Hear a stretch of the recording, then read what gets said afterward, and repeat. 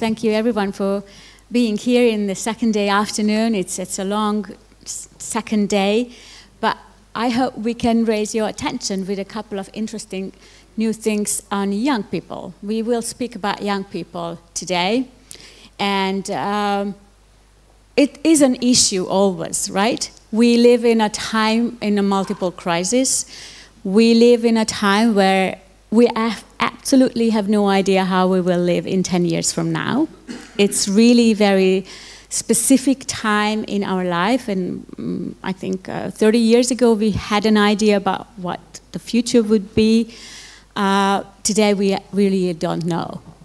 So we are learning, we are thinking, we are discussing, we are experimenting all the time in order to figure out how to get through the lots of crises we are living in, and of course to maintain our good life. Moreover, there is war, so there are things which really don't know, and the word we are planning and experimenting is for a generation that comes after us, who are the young people.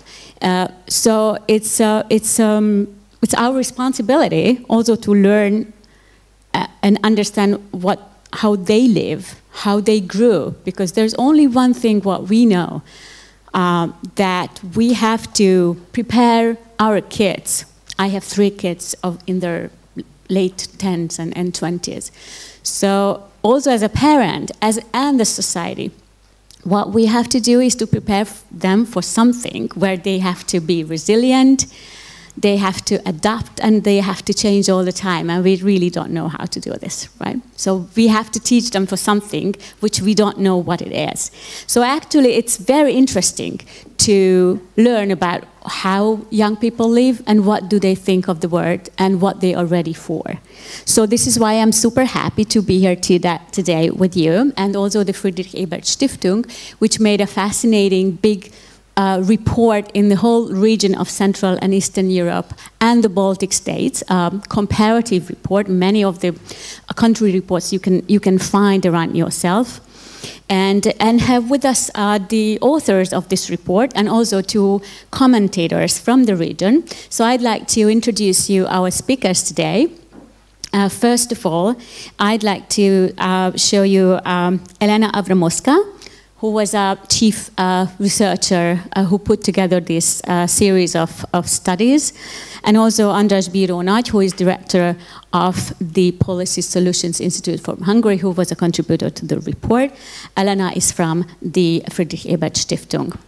And we also have 2 politicians with us, young politicians. Well, I was a young politician, and we are always supposed to speak about young people until we are young, so somehow people think that young people should speak about young people. But anyway, it's very nice to have you both, and I practiced Agnieszka's name, Agnieszka Dziemianowicz-Bąk, something like this, right? Thank you very much. And Olga Richterová from the Czech Republic, and Agnieszka is from Poland, and András is from Hungary. So we also have a nice representation of the region among our speakers. But first of all, I would like to give the floor to Elena. And I would like to ask you to say a couple of words about what this report, about what are the key findings, especially the ones that you were surprised. Thank you so much, Zsuzsa, and it's really a great pleasure to be here at the Budapest Forum. So yes, the Friedrich Ebert Stiftung has been doing youth studies for the last couple of years, and right now we are finalizing our biggest study, comparative one, on Central Europe and the Baltics. As you can see, we have also country-specific studies on the countries in the region. And we have quite a few striking findings. And this is very interesting and an important report, I would say, because it's about region that is changing fast. And at the same time, it's still certain legacies of the Soviet past are still present and evident in our report. It's also a region that in the last years have experienced democratic backsliding in many of the countries, and it's the fastest shrinking region in terms of population across the world, and the proportion of young people living in the country is really becoming smaller and smaller. There is a high number of immigration and brain drain in the region, and it's very important to understand what young people people across Central Eastern Europe and the Baltics think and feel about democracy and how we can address this democratic deficit. So to start on a little bit of a positive note, it's important to say that they feel quite positive about their own personal future, but they are very much negative about the future of their countries. And this is interesting. So probably being young means being a little bit positive about yourself, but they're indeed very pessimistic about the future of their countries.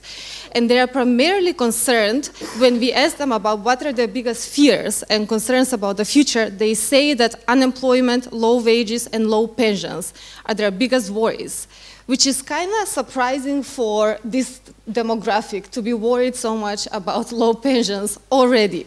And similar studies across different regions in the world, for example, in Western Europe, in Germany, in France, when we ask what young people worry about, they would often point out they worry about climate change and the environment.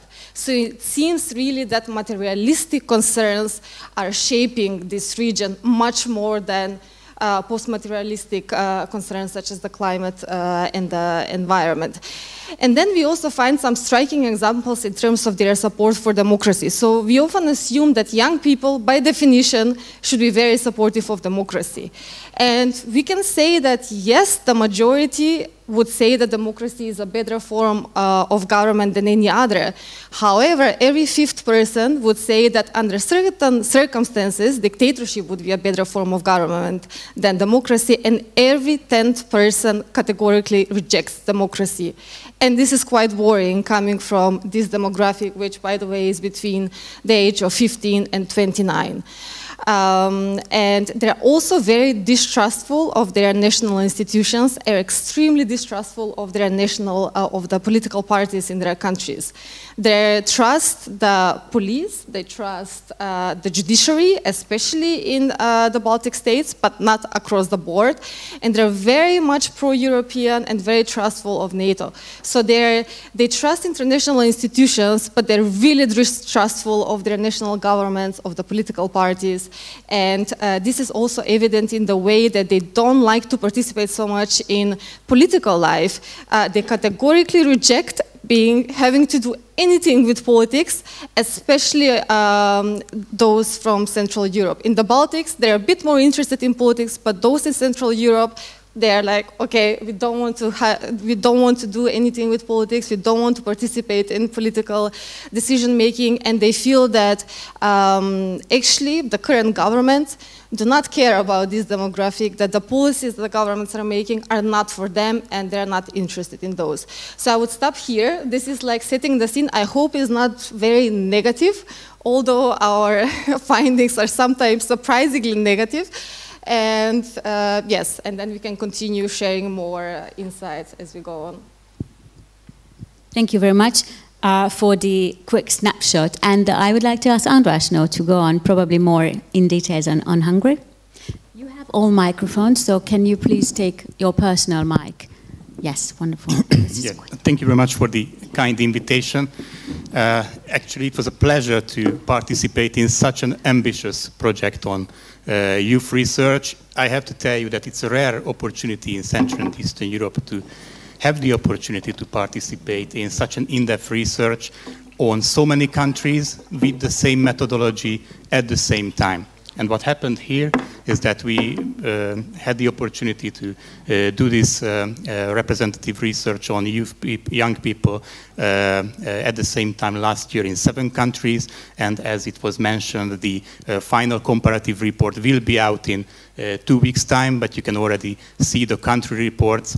I'm one of the authors of the Hungary country report, and I also contributed to the Central and Eastern European comparative one.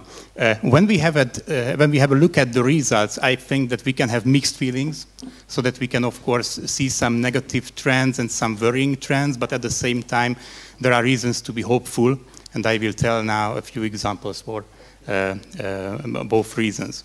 Let's start with the negative side. I believe that one of the most striking things, not only about Hungary, but also about many other countries in the region, is that how apolitical the young people are. I just tell you a concrete number from the V4. Actually, 50% of young people in Visegrad countries feel that they are not represented by the political elite, and it's in the single digits, the share of those who think that they are well represented by the political elite. The interest in politics is extremely low in Hungary compared to the other V4 countries, but the average result for the V4 is also pretty low.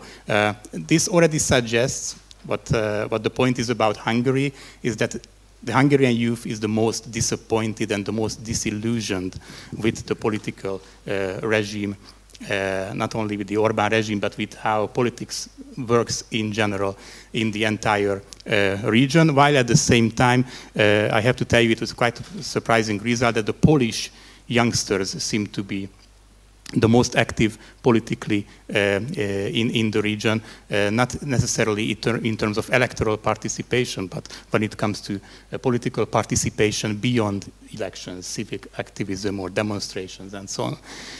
So that was kind of a surprisingly positive result about Poland. But regarding interest in politics, just to give you a flavor of how Hungarian youngsters think about politics, only 22% of Hungarian youngsters said that they were interested in politics, while 50% of them said that they are not interested in politics. And beyond the low interest in politics, what I would also highlight is the low trust in political parties, low trust in government, as well low trust in how democracy works, especially in Hungary. And maybe just one more worrying trend, and this is the high willingness of emigration in the region. And it's also especially true for the Polish youngsters and the Hungarian ones. And what is absolutely striking, and probably this was one of the most surprising things in the Hungary research, was the extreme polarization already at such young age, which was not something typical of the other V4 countries, so not at that level at least. But in terms of the Hungarian youngsters, what we saw, and this was striking when it comes to emigration especially, is that 3 times more opposition voter youngsters said that they are willing to leave the country on the long term than Fidesz voter youngsters. The concrete numbers were 12% for the Fidesz voters and 36% for the opposition voters, which shows that it really has to do something with how they see democracy working in practice and the Orbán regime working in practice in Hungary. Another point that I would probably highlight when it comes to this regional comparative research, but again, especially on Hungary, is that the general dissatisfaction with everything, basically, with education, with how democracy works, with politics, with parties, and also with the economic situation of their families. So if we take this general dissatisfaction into account, then it's probably surprising that it's not translated into activity, but it's rather translated into passivity. So dissatisfaction, especially in the Hungarian context, goes together with some kind of passivity. And as I mentioned, the Hungarian youngsters especially do not protest or do not choose resistance when it comes to their dissatisfaction, but they rather choose the strategy of exit, so that they potentially leave the country if they are really, really fed up with the system, or they're really fed up with the lack of opportunities in their lives.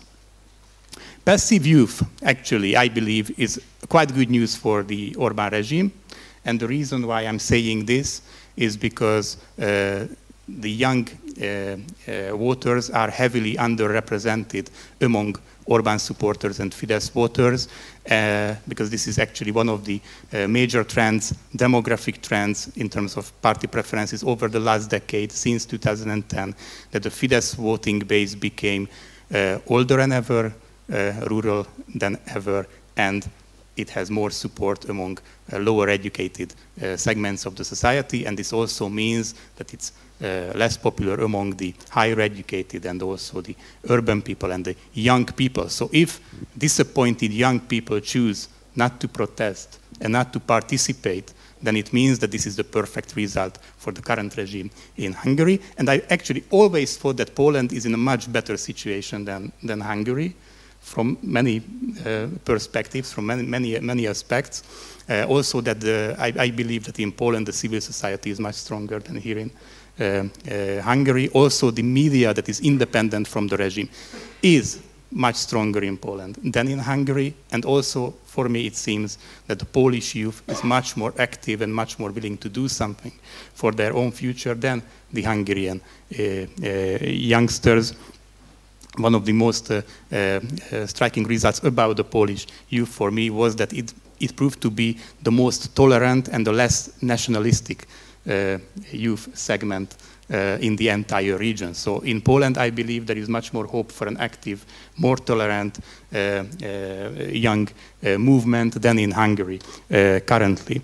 And to say a few words about hope, so on the positive side as well, after so many rather depressing results, is that actually I believe it's a pretty good news that the vast majority of the youngsters in the region and also in Hungary are pro-democracy. And in the Hungarian context, most Hungarian youngsters are really fed up with how democracy is misused in the Hungarian context. So when it comes to the evaluation of the quality of democracy, they are tending to be negative, but when it comes to the institutional settings of a democracy, then they are quite open to that. So I think that from our perspective, the numbers that we saw, I would rather interpret it as a positive one regarding how pro-democracy the attitudes are. Another positive thing that I believe can be used in future and must be used in future campaigns in Central and Eastern Europe is the pro-Europeanness of the youngsters, and it's true for all countries. In the Visegrad regions, in Hungary as well, there is no appetite for Huxit, for Hungary's potential exit of the European Union. It's around 10%.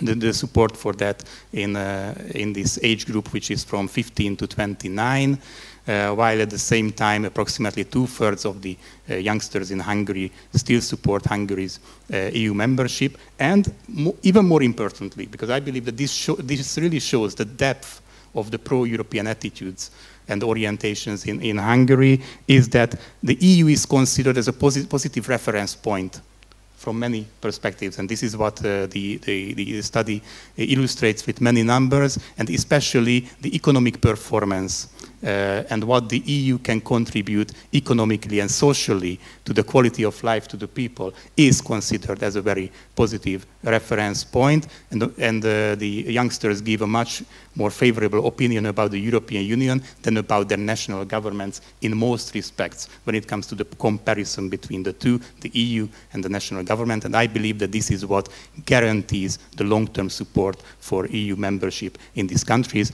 including Hungary. Thank you.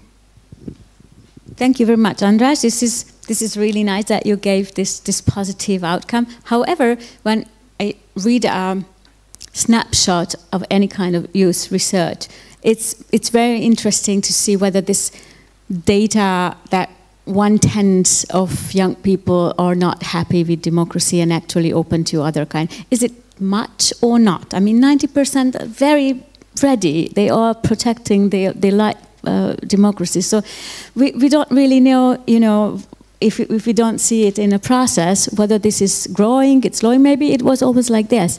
So this is why it's very nice to have this as a comparative report, of course.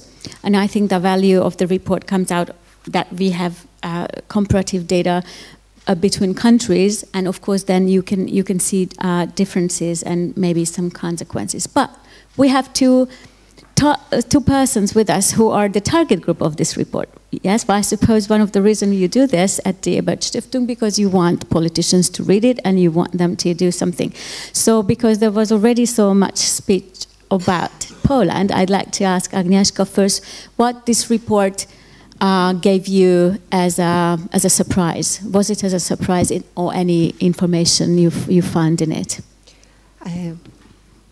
Is it working? Yeah. Yeah? Yeah.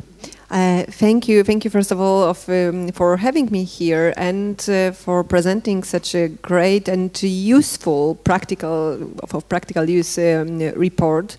And let me start with, because we listen to researchers, I'm here as a politician, and I would like to state the obvious that such research, such a report is useful because it is obvious that every political force, every political party, every political group wants and is good to have young people on board and engaged, both in terms of part of their electorate, but also as active members. And I'm saying that because that should go without question that young people are crucial for creating a certain climate around political debate. Young people validate political agendas, so they are important even if, as you said, in numbers they are less significant part of electorate than the older groups. So there is somewhat instrumental motivation to include younger generation into political process. It shouldn't be ignored, or we as politicians shouldn't pretend that it's not also about that. But the true stake is much higher, the true stake of young people engagement. There are some specific features of younger people engagement that are unique and useful also for strengthening the democratic processes. And in countries such as Hungary, but also in Poland, where democracy is threatened, it is especially important. And what was surprising or striking for me from this report is that young people in Poland, unlike in Hungary, act politically mainly when they feel personally threatened by political decisions. So their demand to be included could be or should be recognized as important indicator that something important is going on, that some important values are in danger, or some interests are in danger, that can have broader consequences in society and also in the future. For young Poles, their agendas are usually very honest. They don't care about something that is not worth caring about for themselves. For example, due to one of the most restrictive anti-abortion law, young women in Poland, but also to some extent young male, are very much engaged and interested in fight for the full women's reproductive rights. They are concerned about that because it affects them, but the broader consequences of this status quo are far beyond individualistic. It's, for example, demographic crisis, family planning crisis, increased immigration of young people, which in turn has some other consequences for other aspects of social and economic situation of Poland. So it is good to listen. I think it's good to listen and watch what is triggering young people to act and to form their demands, not only in order to address their needs, but also to understand what important processes are currently going on. But at the same time, when they act when they are politically threatened, but at the same time, young Poles are not very politically conscious. That was also in your funding. I think that decades-long dominance of neoliberal, technocratic political discourse in Poland stripped young people from complex political alternatives, and their actions and political attitudes are based more on intuitions. They are not politically educated, which means that they know what they want, but they don't know how to be vocal about it in political terms. Hence, this need for young-oriented political parties, political organizations, or social organizations to help them translate their needs into political agenda, to politicize their demands. And this is important also because with this ongoing or deepened depoliticization of young people agenda, they are becoming more and more open for populists and authoritarian narratives. At this point, they are, as you mentioned, they are quite critical towards the state and towards this attempt of stripping of democracy. But it is important to keep them politically active and engaged in order to safeguard them or us before this threat. So I think that the main conclusion for this report is, practical conclusion, is that our task as young-oriented politicians is to find issues important for young people that could be easily translated into political agenda in order to keep them engaged. I think that one very specific issue is the relation between Catholic Church and the state. There is a huge division, generational division between younger Poles and older Poles in regards to that. Young Poles are very interested in dividing state and church, but right now, for now, they are showing that individually. Yeah, I'm finishing. Only by withdrawing from individual religious practices, and not yet as a political demand or agenda. Thanks.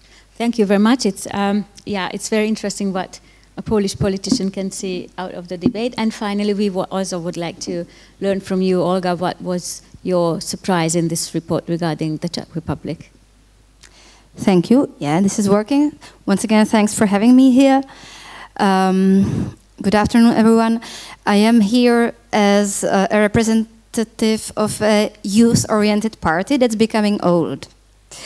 Now, I may look very young, but I am 37. And since 2012, which is the year when I began to be active, my party has grown older, just as I have. Why am I stressing this? Because given the findings and numbers we'll be discussing, and we are discussing at the moment, I may be taken as a bit of an example of youth in action, changing with the time in politics. Maybe we'll come to this together, Agnieszka. Just to remind you of an event maybe long forgotten, maybe not.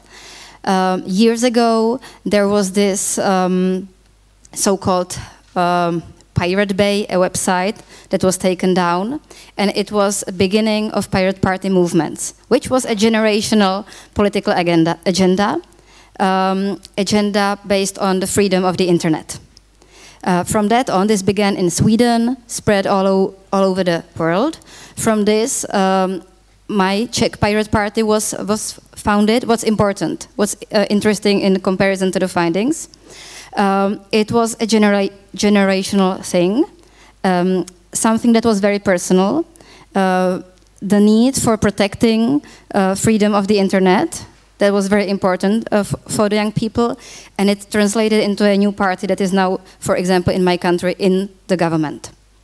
So I could confirm the finding that young people tend to be apolitical when it's not their business to care, but once something very important to them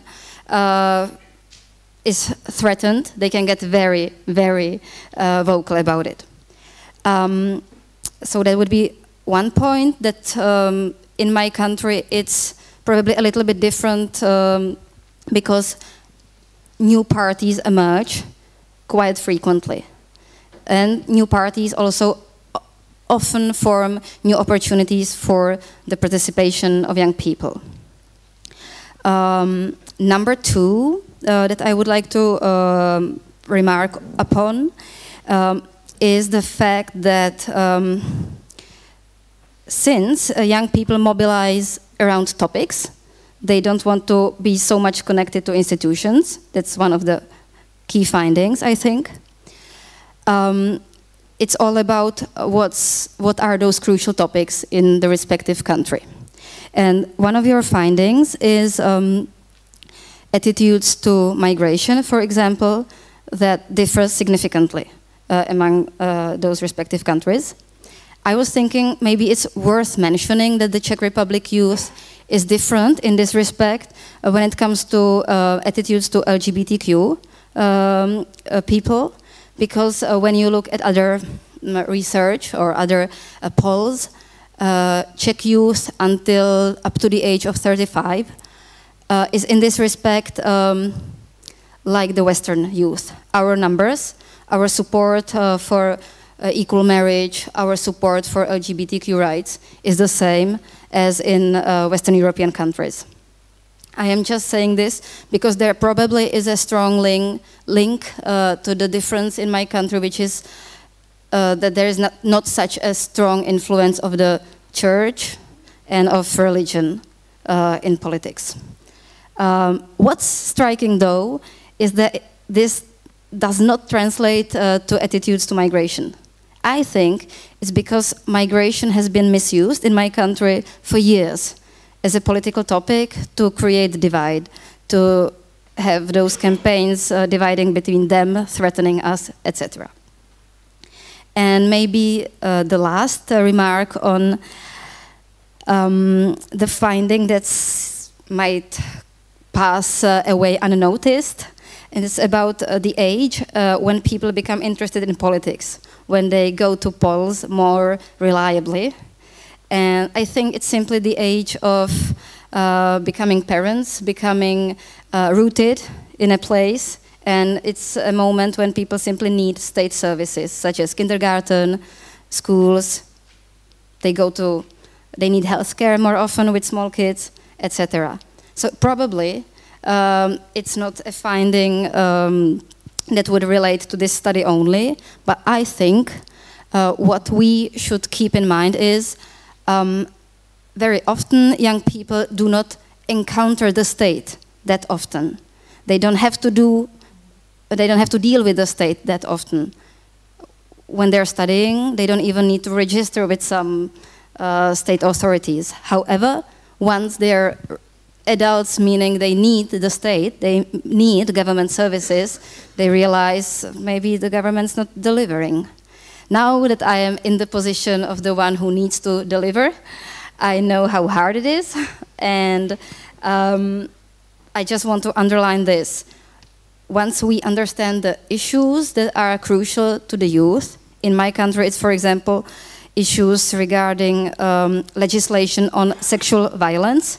We don't have modern legislation on, for example, rape. Then it's the youth that takes action. Otherwise, as long as they are not really personally touched or threatened, yeah, they remain usually active within the civil society, within NGOs. Thank you very much. It's really interesting that you brought up other research input, which is correlating very much of your findings. I would like to ask one short question of all of you, and then we open the floor so you can think about questions. And the first question, I try to be provocative. So, Elena, there were a couple of interesting findings on women on this report.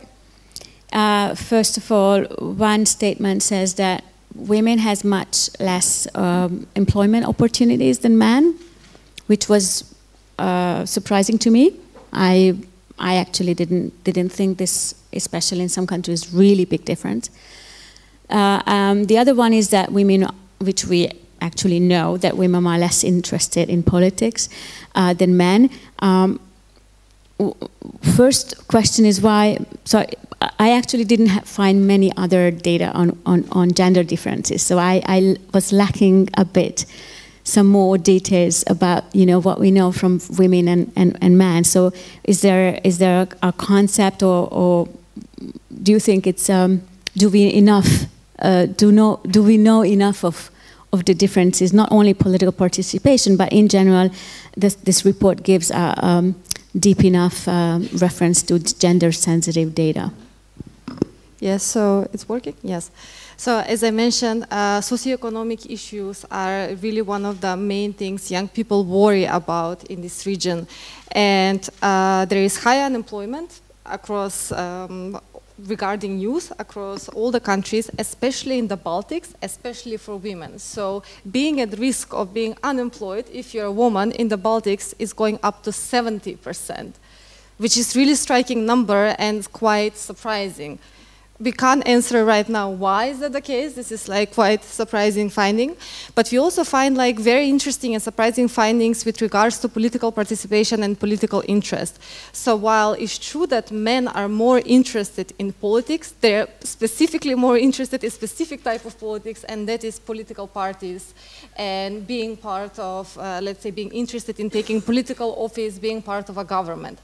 On the other side, young women are more interested in demonstrations. They're more likely to sign a petition, to basically use different newer forms of political participation.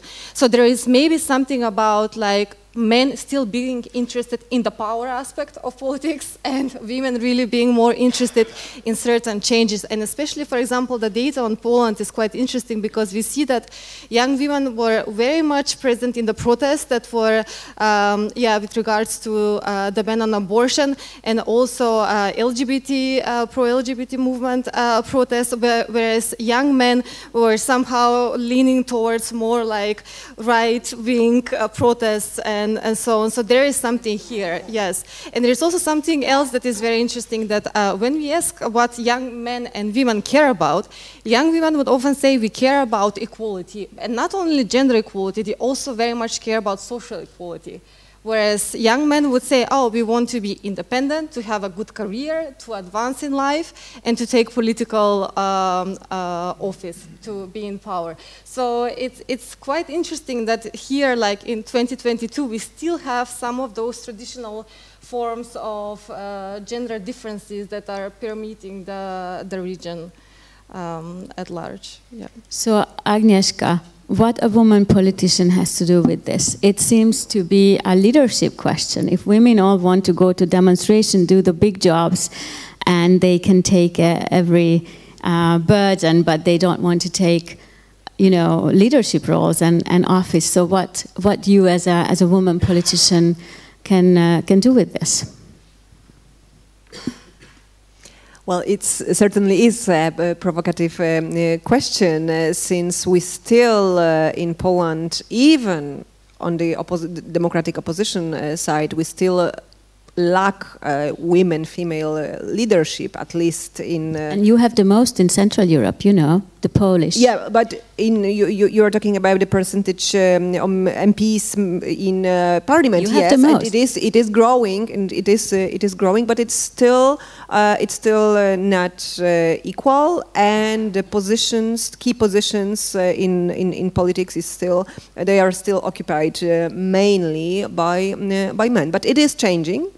And the demand of that change is getting more and more loud, and it's being raised not only by women, not only by young women, but it is being mainstreamed in many ways, especially after this second wave of protests against the total abortion ban.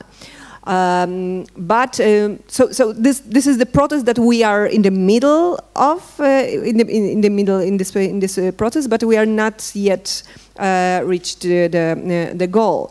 At the same time, there is I think, stronger, bigger division gender division when it comes to political views.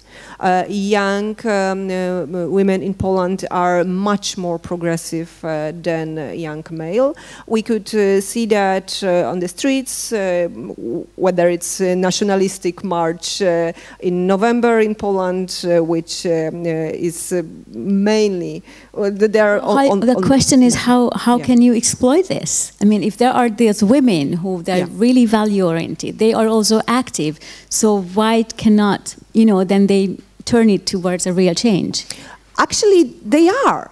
They are. When you once again the example of women's reproductive right. What we see after the many years of continuing protests is that even right-wing political parties are changing slightly their political stance and their agenda. We can see that also in changing the society attitudes. There are research that shows that even voters of Law and Justice, or far-right voters, are shifting slightly, of course, towards more progressive or central agenda. So the work is being done, but it's not necessarily reflected in terms of leaderships, positions, power. This is something that I think is next chapter. Well, it's definitely a lifelong process. Olga, you wanted to comment on this? Yeah, I'd love to comment, and I would love to thank Andrea, who is over there, who is a woman from the Czech Republic, and also a very active person in her NGO. And I'm saying this because that's the typical role of women who want to be active in public life in my country. Taking a specific topic and being very active on this topic. I've been for years in politics now, and I have already been 5 years in the parliament, and I can say that every bigger topic I was successful on was thanks to cooperation with the civil sector, with some NGO focusing on the topic. Why do I say this? Because it's really a gendered issue, women active on a specific area, not really entering politics. One more example on this, in my party, we are very open to anyone, and still we have a significantly lower number of female members than of men. We are trying to tackle those barriers, but it's very difficult when simply the interest is much higher in men to become members. It's not about power, but it's simply about membership. The difference is striking. Only about 26 or 27% are women of members. And we are a centrist liberal party, formed especially by people in their 30s. Probably in my country, in the Czech Republic, the reason is mainly practical, and that is simply the lack of childcare facilities.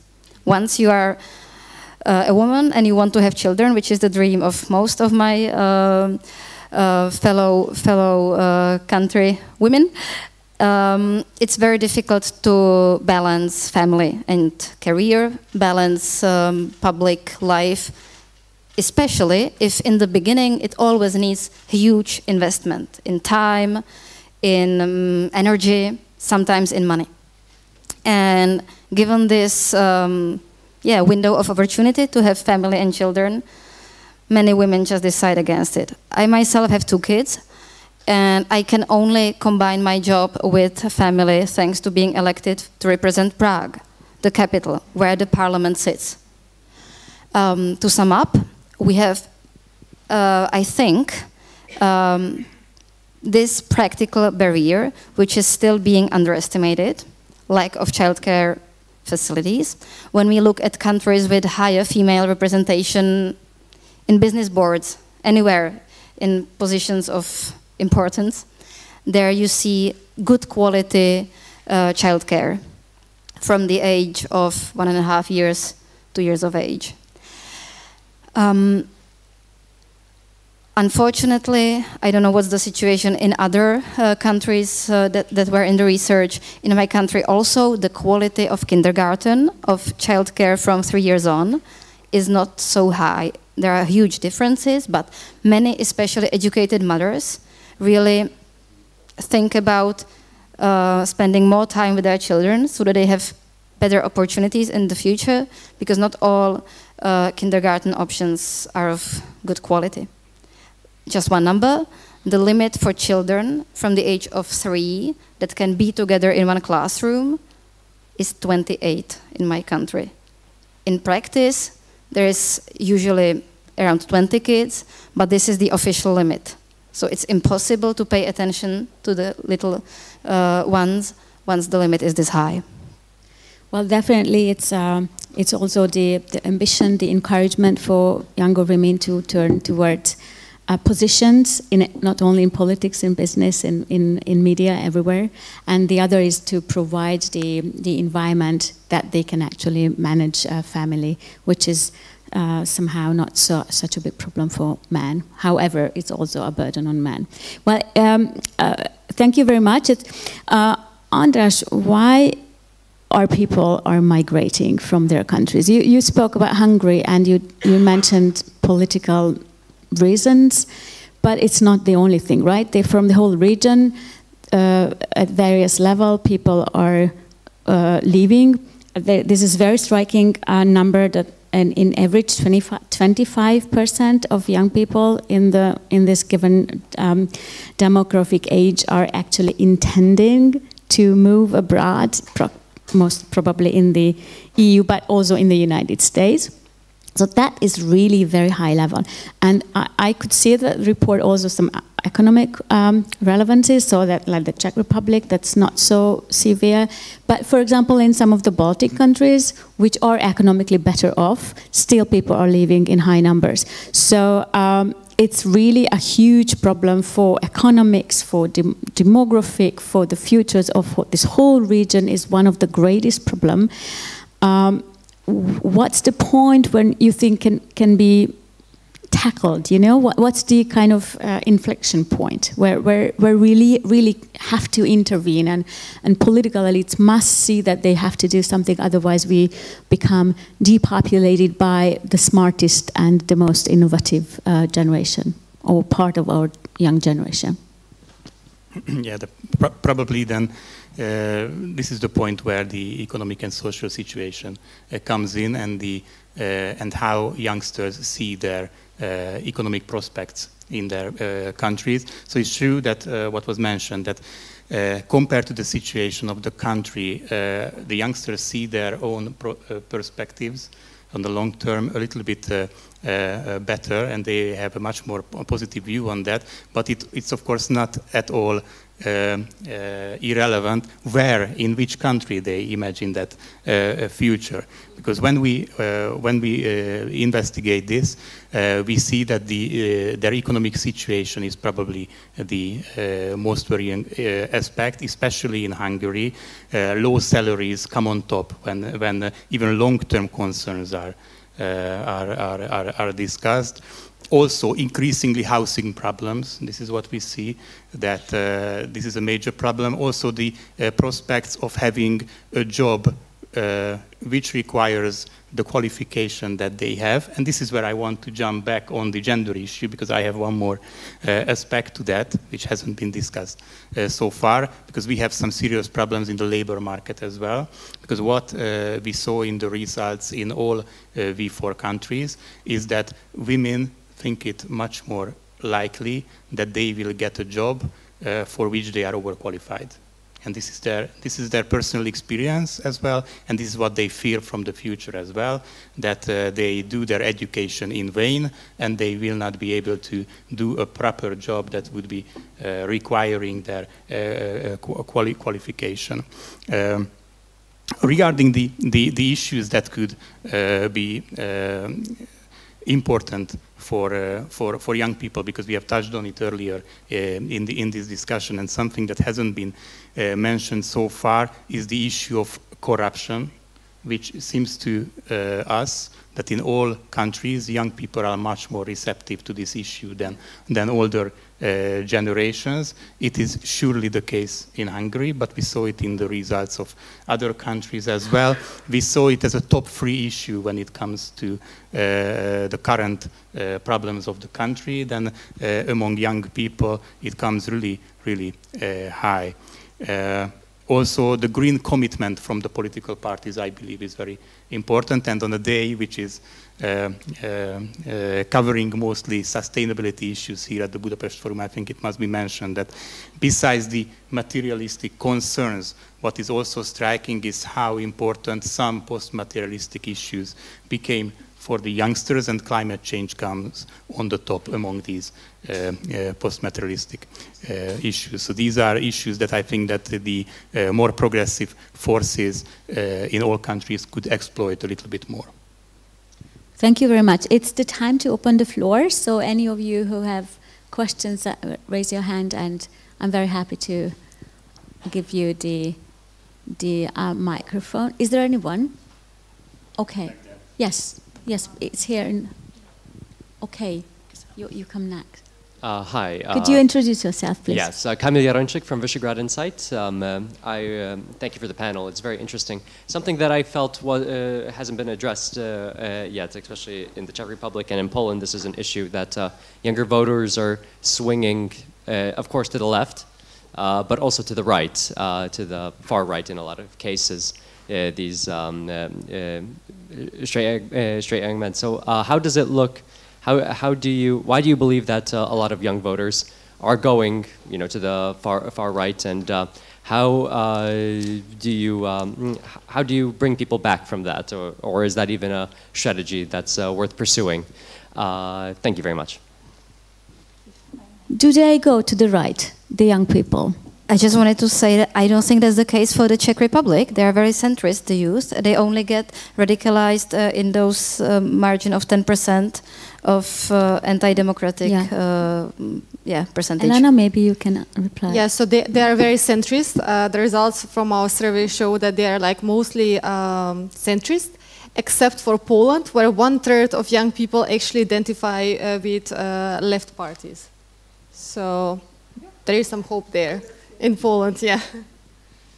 And in Hungary, this is more like a past experience, because when Jobbik made its breakthrough in the early 2010s, then actually Jobbik had the highest support among the youngsters, because by that time it was the most evident choice for a youngster who wanted to choose a new party. But since then we have had another parties that could attract potentially young people. Momentum, a liberal centrist party, is being one of them that came to the Hungarian political scene 5 years ago. Okay, so we have a question here, and then you with the glasses. Thank you. Can you just stand up? We can hear you and see you. Okay, thank you. I have a very short question. And this will be a hypothetical question. So what if the discussed countries, lots of young people start to show interest in politics? Could they able to achieve any change, for example, this Hungarian deformed system? Well, if all young people would be active, could they make a difference? In Hungary? Then well, the question was specific. Hungary let's talk about Hungary. That's the most complicated. At least this was the hope of the Hungarian opposition this spring, that if the Hungarian youngsters would turn up in big numbers, then they could prevent the Fidesz government winning big again, and something that didn't really materialize. One example when the appearance of youngsters proved to be already decisive was actually the primary elections that was held by the opposition last autumn.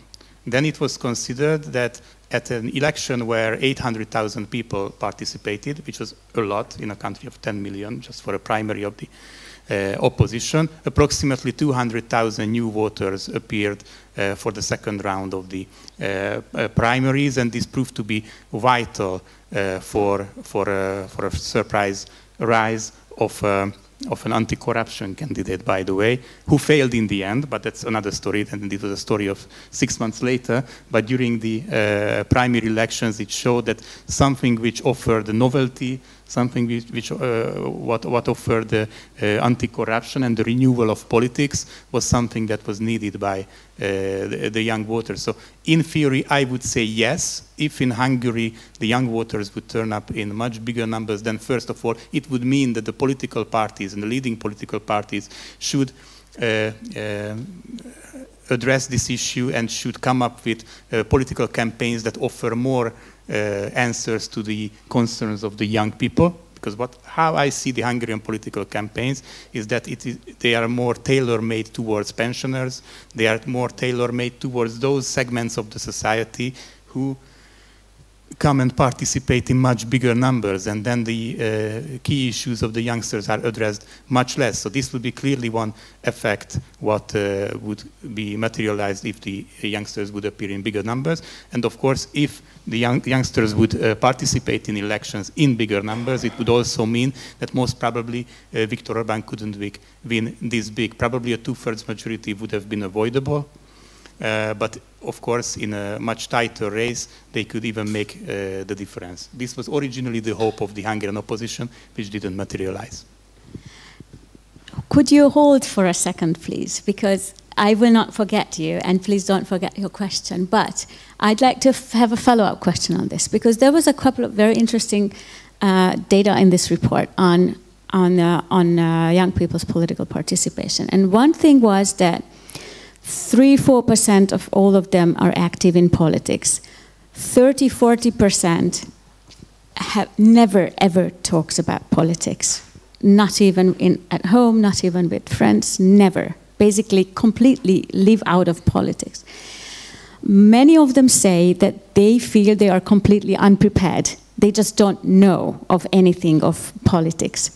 There is also a data in this report which shows that those people, those young people who speak about politics at home and with friends, they are getting to be more active, and they also vote more actively. Yesterday, we had a panel where Mathieu Lefebvre from More in Common was speaking about, and he mentioned a report from various European countries, and what they say, there is a pattern that approximately 1/3 of each society, wherever we are, feel left behind, who always feel that no political elite ever speaks to them. And we also know this from your report, that most of young people feel that the politics doesn't talk to them. So I see here an incredible window of opportunity for politicians. There is 1/3 of each of our population, a significant part young people who feel left behind, who feel their stories are never told.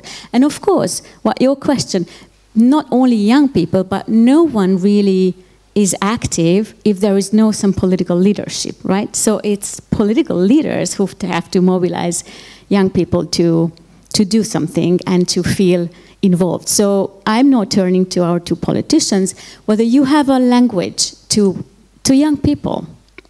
Olga and then Agnieszka. If I may, this is exactly the question we are asking ourselves in my party, and probably all other parties are asking this, because once you get in, like with the Pirate Party, we used to be the cool party with a strange name and a leader with dreadlocks, which he still has dreadlocks, but he's over 40. So not young anymore. And that's what happens with time. You only speak to the youth when you are young yourself, and then later on you may be like acceptable. But why is that? I mean, they are there. No one is talking to them. There is a potential. They will be the future voters. I am just trying to make the point of language.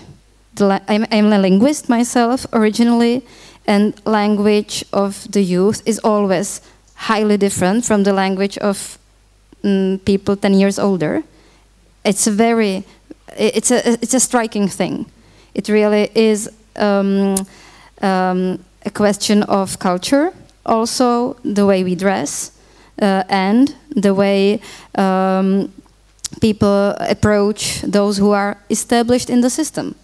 And I mean, no matter how important the issues as such are, that, for example, just to give you an example, how we approached as a political party the youth, we did a poll, we identified the topics that were important to the youth, we did a specific targeted campaign at university students, at those aged 18 to 26, 27, because those were specific topics. So we tailored the campaign.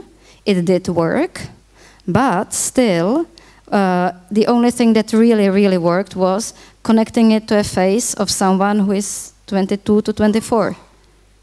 And it's something that just everybody needs, seeing someone like him, like himself, herself, in politics.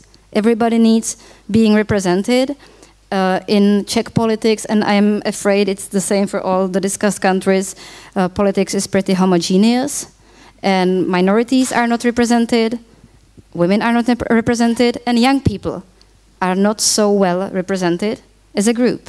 And so for me, originally, a person who could represent this age group, I am realizing I am not their representative anymore to that extent as I used to be.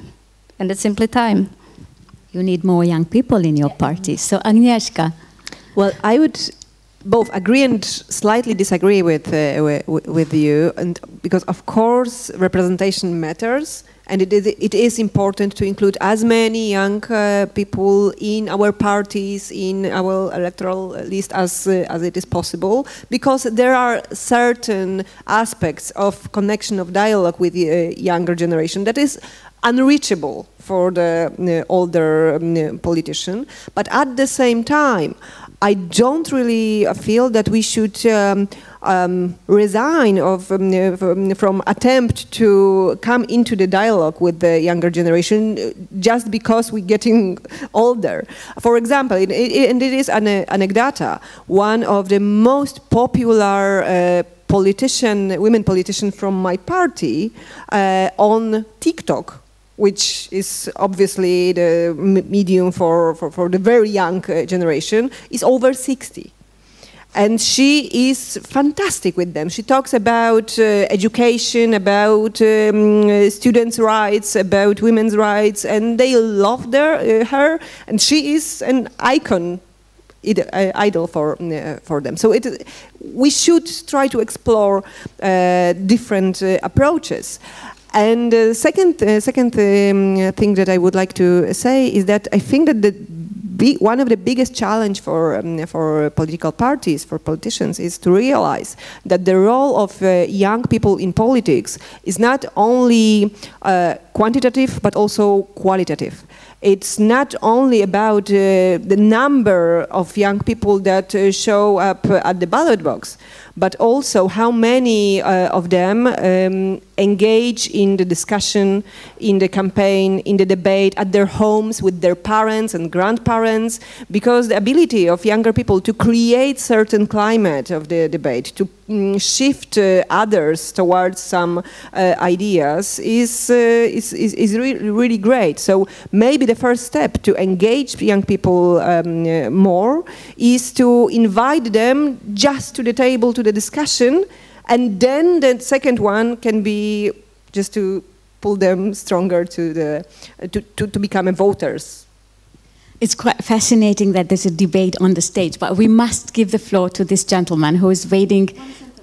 One sentence. Because I probably didn't explain properly. For example, what happens in every organization is that people stay. Those who are experienced stay. And what I meant is that simply we must keep in mind making place for new people, including young people. So that was my point I wanted to make. Okay, so thank you very much for waiting. Thank you. My name is Tivadar Balázs. I'm a freelancer. And my question is related to women. So for them to be able to find work and also to be able to raise kids, what role do you see in the availability in remote work opportunities, and what do you think a state could do to incentivize to have more remote works for women, for example? Okay, I just wonder whether there's any more question. Okay, if not, then who would like to speak about that? Olga, ready? Good. Thank you for the question. It's again the practicality that in the end defines the matter. In my country, unfortunately, part-time jobs and home office is not that widely spread. Of course, COVID did help. It showed that I mean, in this respect, it did not help in general, but it opened the window of opportunity for showing that home office works for both sides in some job areas. But unfortunately, part-time jobs are simply very underrepresented in our labor market. So, for example, we have only recently passed a law supporting part-time jobs, and we hope that this will encourage more employers and more women to take advantage of that.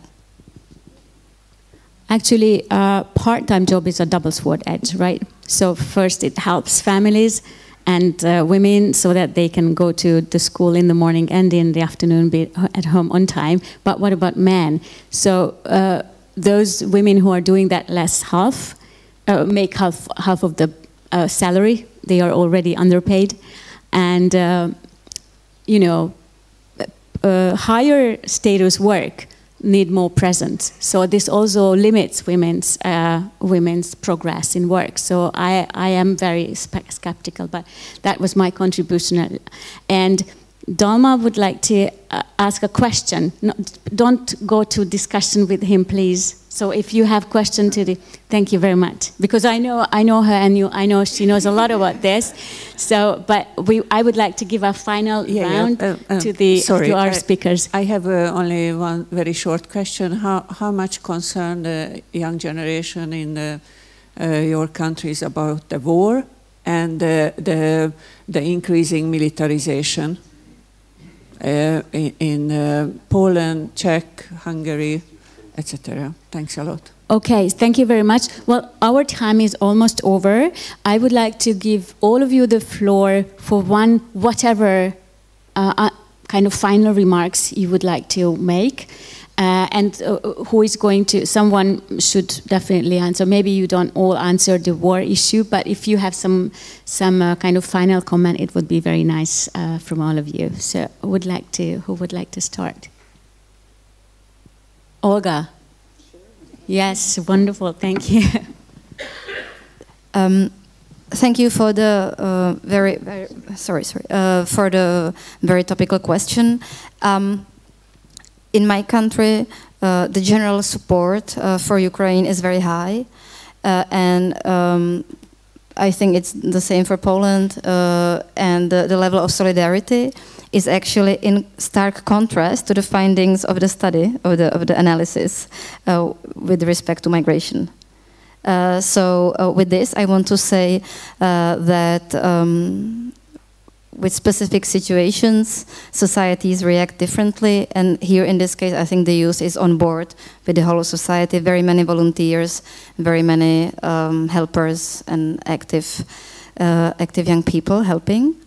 On the other hand, as a closing remark on the whole of the analysis, we have not had time to discuss the views on education, but it was different for the Baltic states, if I remember correctly.